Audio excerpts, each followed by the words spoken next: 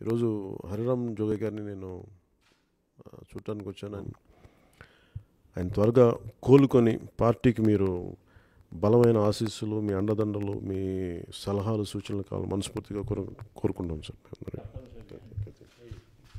దానికి 6 దశాబ్దాల సుదీర్ఘ అనుభవం రాజకీయాల్లో ఉన్నవారు నరసాపురం పార్లమెంట్ సభ్యులుగా ఉండి 2009లో రిజైన్ చేసి ఆ టైంలో మా కుటుంబానికి అండగా నిలబడ్డారు.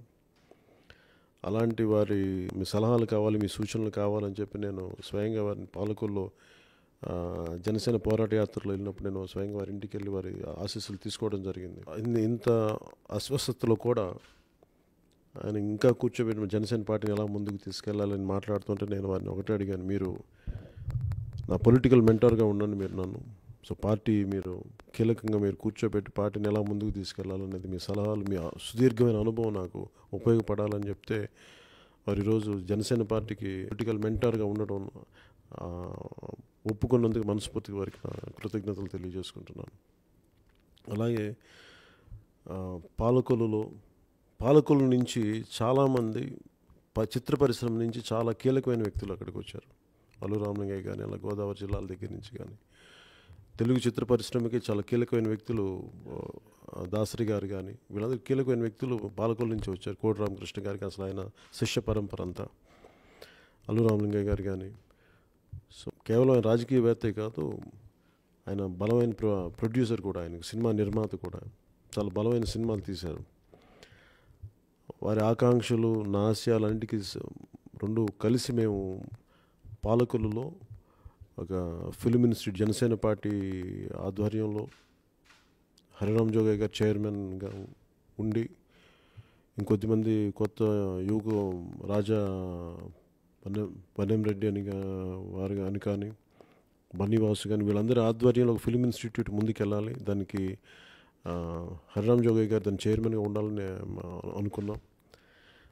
సో అతి త్వరలోనే దీన్ని ఈ కార్యరూపం దాల్స్తుంది. ఇది ఈ ఫిల్మ్ ఇన్స్టిట్యూట్ అనేది పాలకొల్లో ఇది ఒక 2 గోదావరి జిల్లాలకే కాదు, మొత్తం తెలుగు రాష్ట్రాలకు కూడా అది చాలా కీలకమైన ఫిల్మ్ ఇన్స్టిట్యూట్గా ఉండాలి. ఆ రకంగా రూపుదిద్దుకోవాలని మేము మనస్ఫూర్తిగా ఆకాంక్షిస్తూ నా వంతు సహాయం దానికి నేను అండగా నిలబడతాను వ్యక్తిగతంగా అని చెప్పి ఈ సందర్భంలో తెలియజేసుకుంటూ ఉన్నాను. నా ఆరోగ్యం బాగోకపోతే పవన్ కళ్యాణ్ గారు నన్ను చూడటానికి వచ్చారు. చాలా సంతోషం. నేను వాళ్ళ ఫ్యామిలీకి కమిటెడ్ అభిమానిని. ప్రత్యేకించి పవన్ కళ్యాణ్ గారి యొక్క అభిమాని నేను. జనసేన పార్టీ పెట్టారంటే చాలా సంతోషించాను. అంతవరకు రాజకీయాలకు దూరంగా ఉన్న నేను బయటపడి జనసేన పార్టీకి సపోర్ట్ చేశాను. మన లక్షణం ముందు కూడా చేస్తాను. నేను చచ్చిపోయేంతవరకు కూడా జనసేన పార్టీలో ఉండదలుచుకున్నాను. నా యొక్క ఎక్స్పీరియన్సెస్ అన్నీ కూడా జనసేన పార్టీకి ముందు ఇస్తానని చెప్పేసి మనం చేస్తున్నాను. వారికి నా వల్ల చిన్న పొరపాటు కూడా జరగకుండా నేను చూసుకుంటాను. ఇంతవరకు నా లైఫ్ ఈవేళ నేను ఓన్లీ పెన్షన్ మీద ఆధారపడి బతుకుతున్నాను, నా ఎమ్మెల్యే పెన్షన్ మీద. అది నా చరిత్ర. ప్రజలందరికీ ఒకటి తెలుసు. నేను ఏమైనా సరే నా అభిమానుల్ని, ప్రజల్ని అందరినీ కోరుకునేది ఏంటంటే, ముందు జనసేన ఒక్కటే మీ అందరినీ కూడా సురక్షిత స్థానానికి తీసుకెళ్తుంది. మీరు నమ్మండి. మరొకసారి ఆయన వెనకాల ఉండండి, ఆయన చెప్పినట్టుగా వినండి.